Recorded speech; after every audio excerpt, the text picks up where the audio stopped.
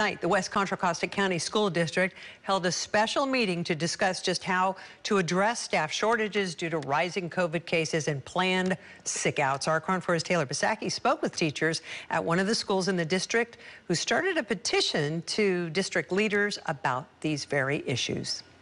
Teachers and parents voicing their frustrations for hours Thursday night during a special meeting held by the West Contra Costa Unified School District to come up with a plan to address high staff shortages due to COVID and planned sickouts. And now you're going to transfer teachers, quote unquote, to fill vacancies.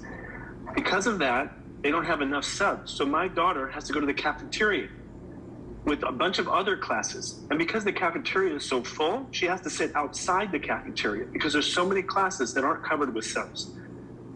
At the middle school, similar things. We've had 30 to 40% staff vacancies. Other schools in the district also dealing with similar problems. Steege Elementary School in Richmond, which serves more than 230 students, already had a short staff of about 10 teachers. And in recent days, none of the 10 teachers have showed up at school because they have COVID or they're a part of a planned sick out. Since we're so small, we're very much impacted when one teacher is out.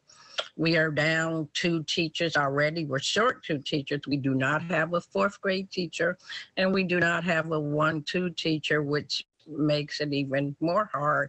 Our principal has had to do duty in the 4th grade class. Teresa Griffin is one of the teachers who signed this petition started at the school demanding KN95 masks for all students and staff and more accessible mandatory testing. Seeking for the district to have a clear plan for staffing shortages and the continued surge of the Omicron variant.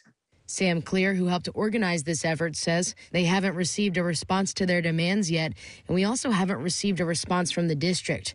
In the meantime, teachers at Steege Elementary say they will not return to the classrooms on Friday. I'm Taylor Bisacky reporting, Contra Costa News.